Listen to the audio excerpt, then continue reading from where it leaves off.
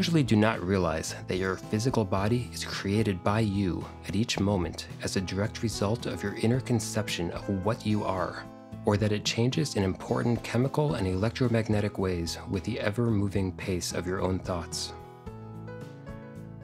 Our sources agree that emergency medicine and surgery are extremely important and beneficial, and there's no downside to setting a broken bone or opening a blocked artery once an ailment has progressed that far. With regards to pharmaceuticals, it's hard to argue with a double-blind, controlled drug trial. But think about that for a moment. Why is it necessary in the first place? Well, there are many stories about the placebo effect. Doctors noticed that people in studies improved regardless of the efficacy of the drugs that they ingested or the treatment they received. It seems that our own minds can make our bodies healthy or sick based only on belief. There's a well-documented case of a man whose large and malignant lymphosarcoma tumors covering his body dramatically improved and even disappeared when he took a potentially breakthrough medication. But when he learned months later that the drug shouldn't have worked, the tumors came raging back. His doctors again injected him with water and told him it was a new formulation, and the tumors disappeared again. But when it was revealed that that injection was useless, the tumors returned yet again and he soon died. There are also cases of dissociative identity disorder or split personalities causing physical changes that we don't understand. In one state of mind, they have allergy symptoms until they switch back to their other personality. One personality might have blue eyes, while the other one has green eyes. Those are traits that we can't control consciously, but they seem to be controlled by our mind nonetheless. All of our spiritual experts thought that their work could help identify the energetic roots of health issues. Cayce had respect for prescription medication and surgeons, but he advocated that in all other cases, we need to take responsibility for our own healing in terms of body, mind, and spirit. But let's get back to the soul. Cannon and Cayce in particular invited the subject's subconscious to do a body scan to identify energy blockages. This is done by many energy healers today. Recall Newton's first hint of past lives was when a subject pointed to a World War I injury as the cause of his shoulder pain. But how do soul's energy and memory connect to the body? Well, you may have heard of the 7 chakras, or energy vortices. These are found in what Cayce called the higher energy body, or the subtle body.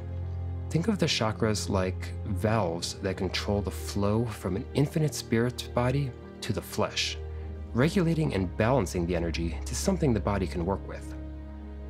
Cayce described each of the chakras influencing the body through its linked endocrine gland. Starting at the top, that would be the pituitary, the pineal, thyroid, thymus, adrenals, Leydig cells, and the testes or ovaries. Through these glands, the activity of the mind and spirit are represented in the flesh and can cause health when flowing freely or disease when blockages exist. Cayce provided remedies to clear these blockages. He advocated for holistic, natural approaches because healing must occur in the mind, body, and spirit. In fact, the Journal of the American Medical Association said in 1979, the roots of present-day holism probably go back 100 years to the birth of Edgar Cayce in Hopkinsville, Kentucky. One study estimated an 85% success rate on Cayce's 22,000 remedies. But that's not the only approach to energetic healing. Cannon and Newton also found numerous reports of a healing temple in the spirit realm. It has a jewel-windowed rotunda. This is where energies can be raised, which manifest in the body of its visitors as improved health. This place is often visited between lives, such as after dying after a long-term disease of the body. Such negativity can transfer to the etheric energy body, which needs to be cleansed. But it's also available to us during a life incarnation as well.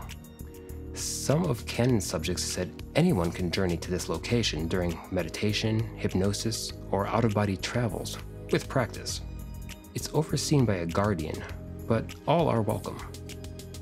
This temple also has a tapestry room. The huge tapestry of multicolored woven cables shows all the interactions intertwining and influence of all souls. Some refer to this tapestry as the Akashic Records, or Book of Life. This is a giant cosmic compendium of knowledge. It contains all the thoughts, events, and knowledge throughout the history of every planet. Cayce claimed to guide people to health by viewing their Akashic records. Numerous practitioners today specialize in this approach to healing, accessing the records through meditation or intuition.